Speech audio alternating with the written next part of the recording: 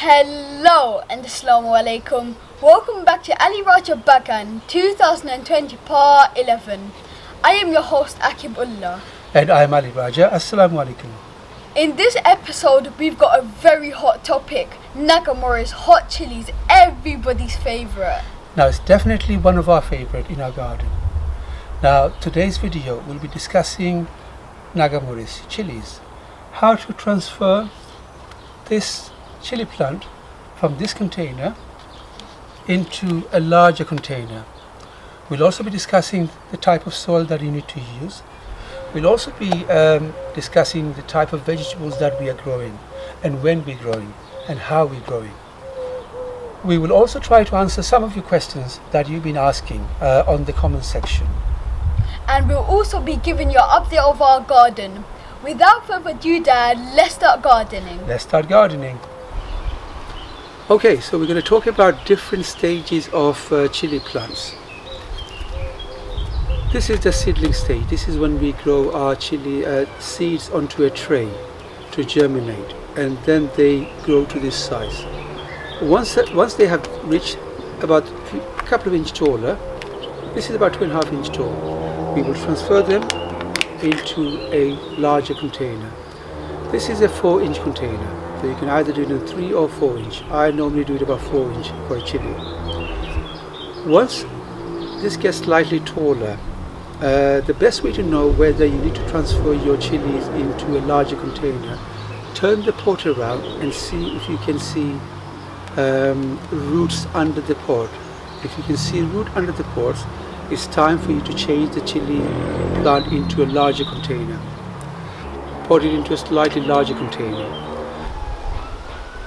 In the seedling stage, all I do, I spray Epsom salt onto my chili plants.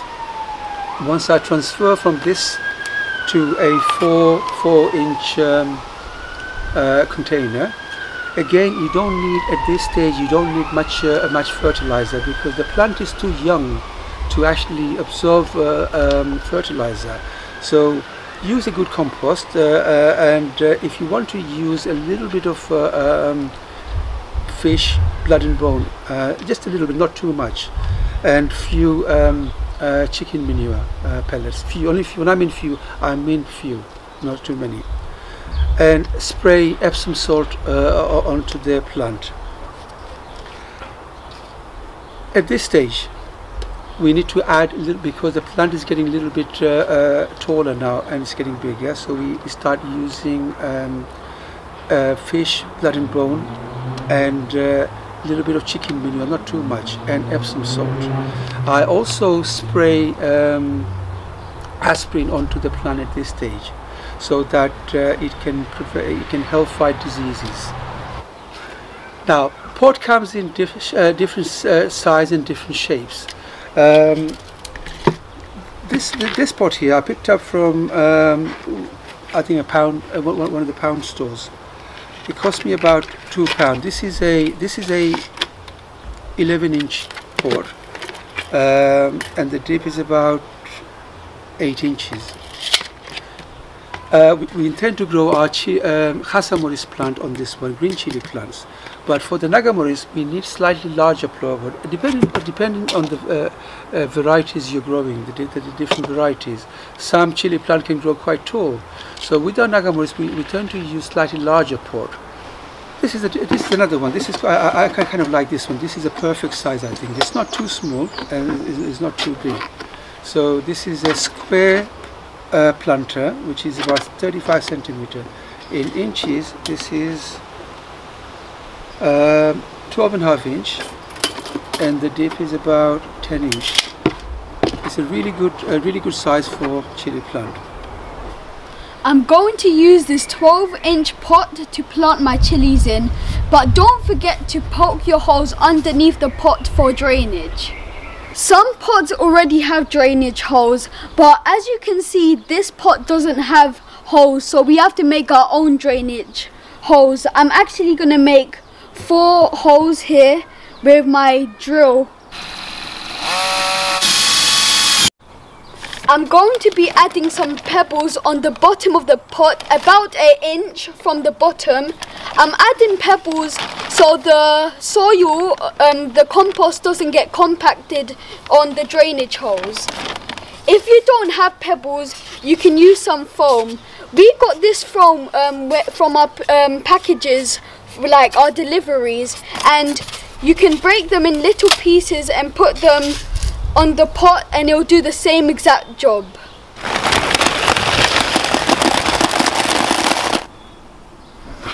I added the pebbles. There's about 1 inch of pebbles in the pot from the bottom, and now they're covering up all the holes. The soil can't get stuck inside of the drainage holes. Dad, what type of compost are we using? We're using multi-compost, which we bought from B&Q. I think it's called the Burv compost. It's the cheapest compost we're using. So what are we going to mix in here? We're going to be adding perlite into our compost. What is perlite used for? Like, what is it good for? Perlite is basically says here, look, aids aeration, improves germination, and for root growth. It helps prevent soil compaction.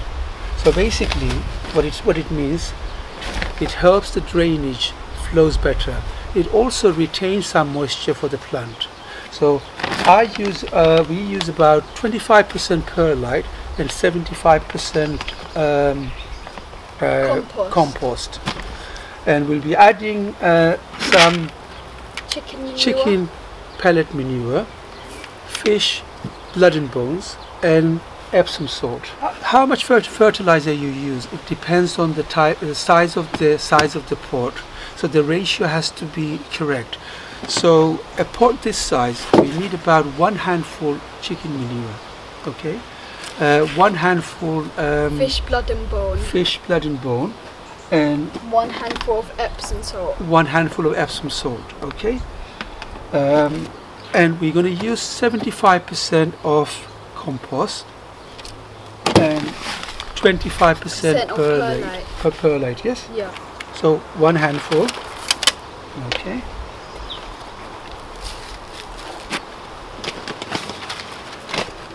A handful of Epsom salt. Make sure you're generous with the Epsom salt, okay? I think your hand is slightly small. I will use a little bit more. Okay. Okay. By the way, an adult size handful. Not a kid size. Not a kid size. All right. Okay, that all should right. be enough. Let's mix it all together. Mix it properly so all the nutrients go into the soil or compost. Okay, let's go. Add some perlite to it, and perlite is really good for drainage. All right, together. Okay, mix it properly. Okay, so now we've got all the potting mix ready. We're going to put soil into this pot. About 2/3. And then we're going to add the plant, then cover it with more soil. Then we're going to put the plant in the middle and then put soil around it to cover the plant, to cover the root ball.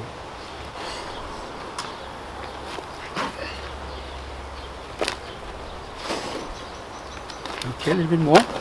There we go. This is about 2/3, okay? Yeah. So we got soil into the pot, 2/3. So we've got 1/3 left. We're going to place the pot right in the middle here, and we're going to put soil around it. Okay. We need to take the plant out of the pot here. Place it right in the middle. That's it. Now we're going to put soil around it. Alright then, I placed the plant right in the center of the pot.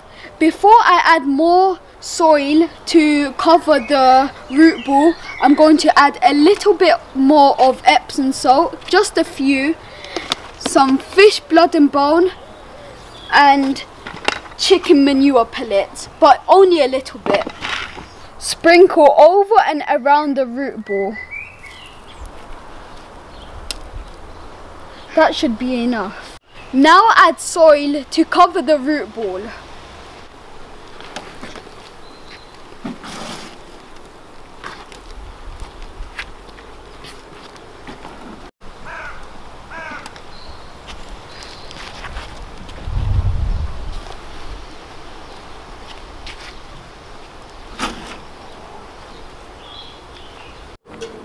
The plant is in the container, is looking really relaxed in his new environment. This is his final home. We're not going to change this container. It looks really healthy, doesn't it? It's time to give it a good drink. Give it all around the base, but don't give it on the leaves. Don't put water on the leaves.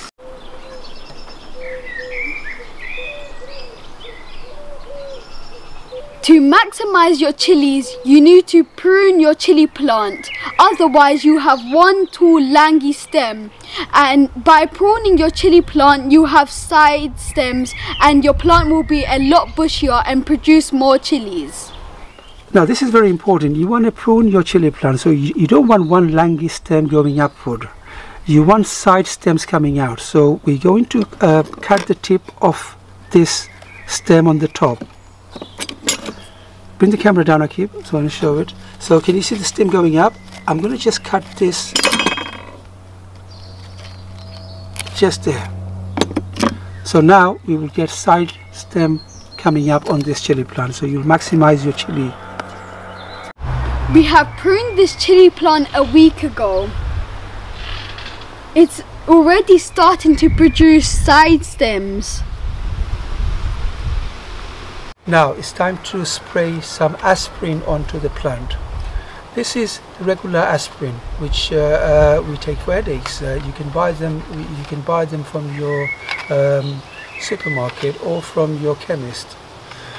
I usually add about 300 to 500 milligram of aspirin into a gallon of water, and then spray onto the plant every 3 to 4 weeks.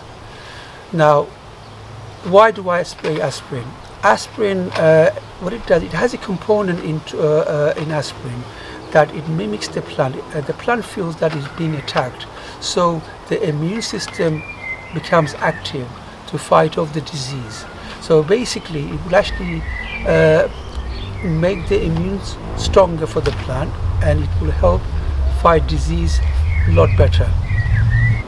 I'm using dispersible aspirin, regular aspirin tablets. I'm going to be using 300 milligram, which is 1 tablet onto a young plant. But as the plant gets older, use 2 tablets. And add the tablet into the water and let it dissolve properly. Let's just help it dissolve by mixing it.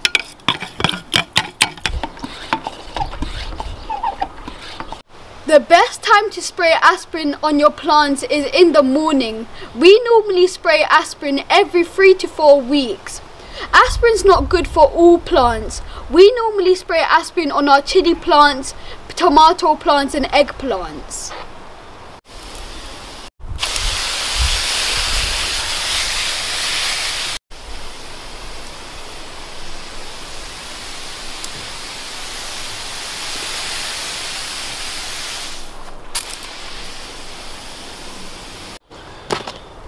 Okay, so it's all done now. So now no more feed, no more plant food until the chili plant start fruiting, when it start flowering. That's when we add tomato feed onto the chili plant. That's liquid tomato feed. We'll be adding once a week when the chili start fruiting. And in the meantime, I'm going to put this in my glass house so the temperature is still cold, and I'm going to bring it outside when the temperature reaches around 18 to 20 degrees.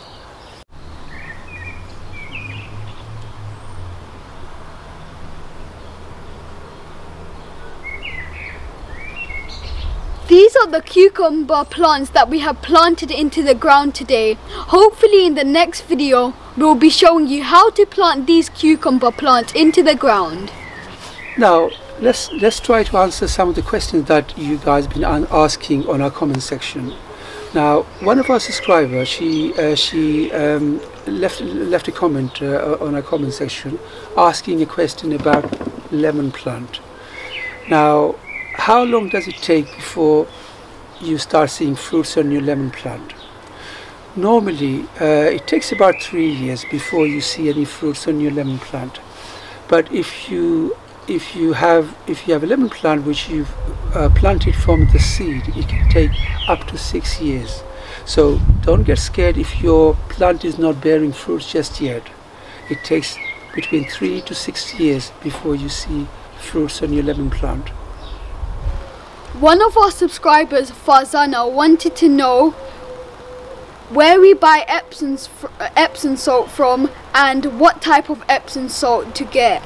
So me and my dad bought this Epsom salt from Bargain. You can buy it from your supermarket in the bathing section, and it has to be natural salt, 100% pure, with nothing added into the Epsom salt.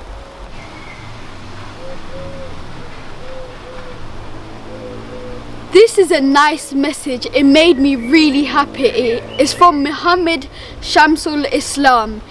He started off the message by saying, "Salam young friend, I love your videos. You are such a great host and have been doing a great job. I want to thank all of you for these really nice comments you have been sending me." He asked, what month can you grow the seedlings outside? Most of the people don't grow their plants in a warm place. As a result, most of the plants die due to cold temperature. Muhammad Shamsul Islam wants to know, when is the best time to grow your vegetables in the ground? To be on the safe side, the best time is at the end of May. As you can see, lots of our plants are in the ground, but that's the sake we plant them because of the sake of our videos. We want you to have a head start. The best time is when the temperature goes above 20 degrees. Okay, so let me give you an update on our zinger plant. Now this is a zinger plant. This is about, I would say, nearly 3 foot tall. Now most of you would say this is a nice, it looks looking nice and healthy, but to me this is not a healthy plant because I've left it inside the house for too long. Keeping your vegetable plants inside your house is not its natural environment. So when you sow your seed early, too early, what it does, the plants start growing inside the house and start getting tall and lanky. It's actually searching for light. The plant is searching for light and it keeps going taller and taller. Now I've seen a lot of people, they have a bottle gourd plant, a low plant inside their house, about 4 to 5 foot tall, and they think they're so happy that the plant is gone so tall. That's not healthy. That's not healthy at all. So don't sow your seed, especially your vegetable seed, too early. April is the best month. And for your chili plant, sow your seeds early because it takes a long time for it to grow. The growth on your chili plant is a lot slower than your normal vegetable plants. So if you can create a good environment, you can start sowing your seed from February, 1st of February, beginning of February, or even January, but provided you can create, give them a right temperature.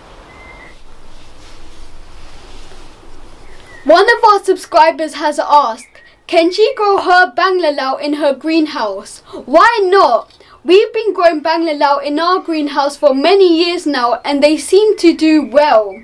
Our huddle plants are looking really healthy. Hopefully in 2 weeks time they climb up to the tray list, and hopefully in 6 weeks time we'll have some fruits on them. I hope you are sharing my videos. As you know, sharing is caring. If you haven't subscribed to my channel, do something amazing. Please don't forget to hit that subscribe button. And don't forget, I have another channel called Aqib's Fun TV. When you visit Aqib's Fun TV, please don't forget to subscribe to that channel. I make interesting videos and encourage your kids to watch my videos. I make really interesting videos. I really hope you enjoy watching our videos. If you haven't subscribed to our channel, please don't forget to subscribe. Don't forget to share our videos. Have a great Ramadan. Happy gardening. Assalamualaikum, and I'll see you in the next one.